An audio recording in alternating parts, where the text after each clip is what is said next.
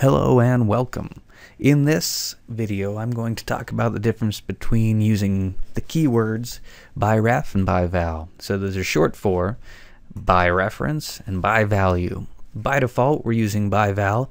You've probably noticed this. It's possible that you'd never see these keywords depending on the options that you have checked. That falls under pretty listing. If you want to know where to find that, it's under tools, options, text editor basic, VB specific, and it's just this checkbox right here. So this is really what determines whether you see these or you don't. And so if you don't, then they're just there and you're gonna have to take my word on that. In this video, we're going to talk about the difference between the two. I usually just skip right over this, and that's usually okay. But in this one, I'm actually going to talk about what they are and why they're there. So let's start with just an explanation of my form. Pretty simple. I've got a button and I've got a list box. That's it. Presumably the user's going to click something and something's going to get spit out to that text box. So when the user clicks the button, we're going to jump on over to this part of our code. I've created a variable of type integer with a value of 10.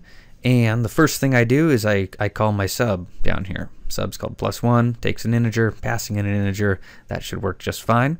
In this case, I'm passing it ref, which is 10, so I'm passing it 10.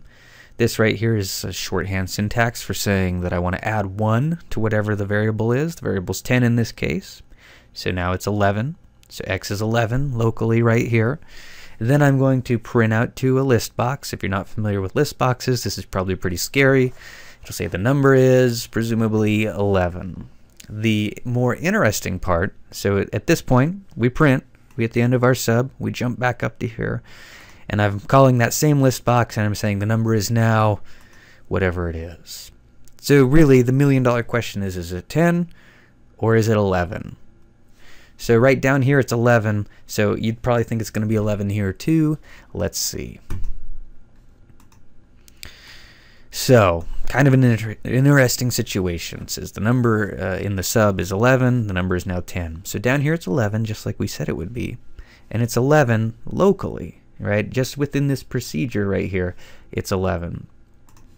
But as soon as we hit the end of the sub and we come up here, we print out ref is 10. It always was 10. We passed 10 down to the sub, but we didn't return anything. If we wanted to return something, we probably should have used a function, or we could use the keyword ByRef right here.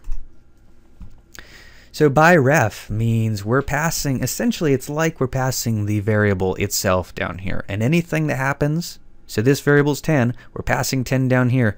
And if we add or subtract or multiply or anything we would do to it, it's going to stick. At least that's the idea, right? So when we turn that 10 into an 11 here, which is going to happen, I'm telling you that when we're done here, that ref variable is now going to be 11.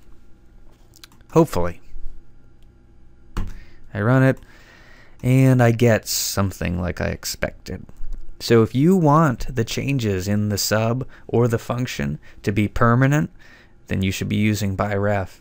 Now in most cases we don't really want that. There's the idea that if you want to return something, if you want to manipulate a value and get something back, then you probably should be using a function instead of a sub. That's why this discussion of ByRef, ByVal fits pretty well with subs, because subs don't return anything really unless you use some kind of scheme where you're doing class level variables or using the ByRef. So that is how it works. I hope to make another video with a better illustration of the difference of ByRef and ByVal, but this is sufficient. So by default we use ByVal, and that's why we use it, because it does what we expect it to do. If you start using the keyword ByRef, it may or may not do what you want it to do. So thanks for watching.